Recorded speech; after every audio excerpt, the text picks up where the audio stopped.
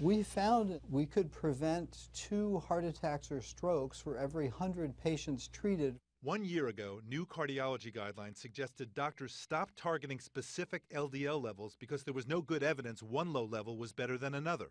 Dr. Steve Nissen of the Cleveland Clinic believes those recommendations need to be changed immediately. This study really does blow up the guidelines. I mean, the guidelines didn't have target levels for LDL cholesterol. And many of us thought that was wrong, and now within a year of issuing the guidelines, we know that that's wrong. For years, doctors have been treating patients in a very specific manner with regard to heart attack prevention and the use of cholesterol medication. All that may change in this study.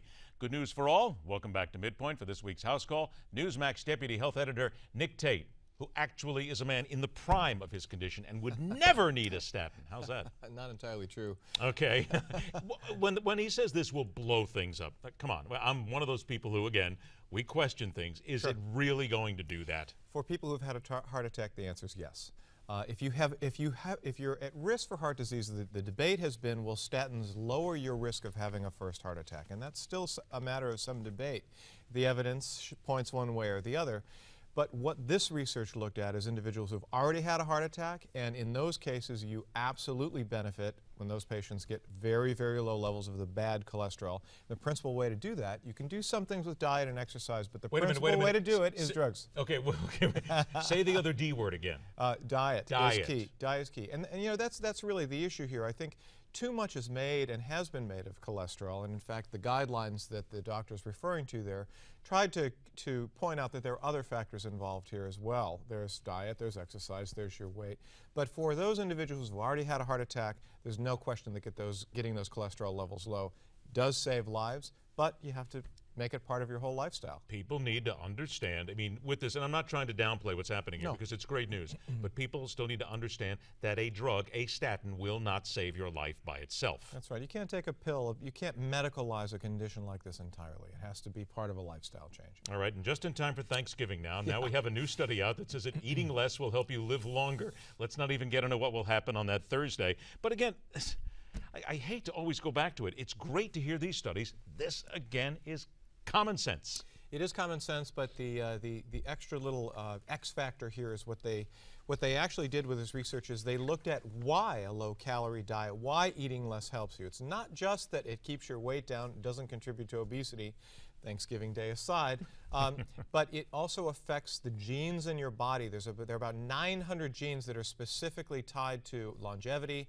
heart disease, diseases of age, and what they found is that low-calorie diets are better for those genes. They don't activate them as much, they don't irritate them as much, and so the science is explaining what we have known from a common sense point of view for a long time. And isn't the science basically still telling us that this does not mean that you must immediately go on some sort of a starvation diet? No. This is all, again, part of low-calorie, moderation. Low-calorie, low-carb diet, moderate diet.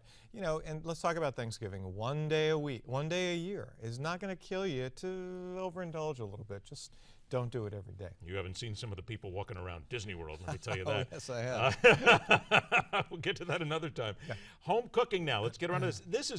It's how your food is prepared. That's right. Because at my house, we're very cautious of how we prepare when it comes down to salt, sugar, and so many other things.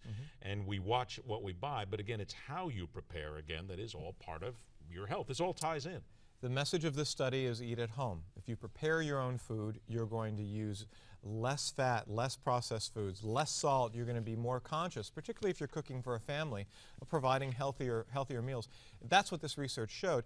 Beyond the health benefits of eating at home and controlling your diet and not eating fast food and not eating processed foods that you can get dining out, they also found that people who tend to eat home 6 to 7 days a week, or even less, a few days a week, tend to eat better when they're out. They eat smaller portions. They make better choices on the menu. And it's kind of what's the phrase?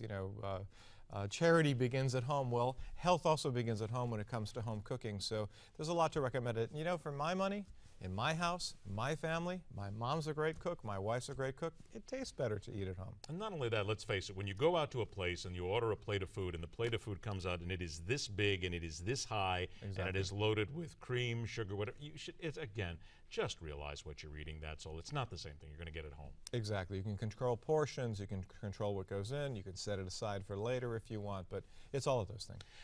The immunotreatment here, this Yes. is chemo for advanced melanoma, could become obsolete.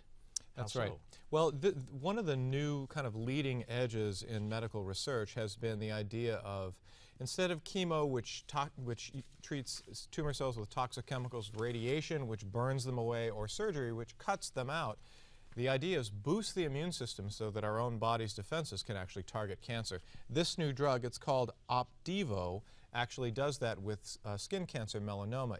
It basically arms the body's immune system to target tumor cells. So what happens with chemo, which is usually the frontline treatment for melanoma, which is the most deadly form of skin cancer, it does take the skin cancer out, but it also damages healthy tissues and isn't as effective. So a better idea is to boost your body's own immune system, and that's what this drug does. It's one in a long line of what I think we're going to see in the next couple of years of new drugs that do try to work on this immunotherapy idea and push that forward. Finally, let's get to this, the health story of the week, our favorite one of the week. Listening to jazz can improve your golf game. I'm sorry, but I can only think of this might keep you from being that glandular player that I am, throwing clubs, maybe just having some easy jazz. Well, this is an interesting one. What they actually did is they took a bunch of golfers out and they had them golf without listening to music, and then they played a variety of different kinds of music, jazz, country, rock, hip-hop, and they found that for some reason people who listen to jazz had a better putting game. The good news is maybe jazz on a little iPod is not going to be a bad thing for you on the green. The bad news is if you like rock music, it did not improve your game. So much for the Woodstock generation golfers out there. Isn't this all, though, just about the mental aspect of the game, which it calms you down, it puts you in a different space, and maybe just disconnects you from the fact that you're a rotten golfer? Could be that. Maybe that's kind of not the placebo effect, but that's the calming effect of the music, yeah. By the way, I do want to point out, a friend of mine told me this many years ago, and this is exactly how I approach my golf game. I would ask him, I would say, what did you shoot? He said, I shot 104. I would say, what is par? He said, 104. He said, par is what I shoot. I pay no attention to what it is. I go out and shoot, and I'm happy. I don't hold myself against That may be the best way to approach the golf game, whatever it might be. See that? Okay. Which means we'll go out and play golf one day, and it'll take us years to go out and play, as a matter of fact. I'll bring the music. I bet you will. All right, Nick, always a pleasure to see you, man. Thanks so much for being here. Break, and we return with word on the health of Wall Street today, and some rather surprising news about Home Depot when you consider the trouble they've been in recently. That's coming up right here on MidPoint.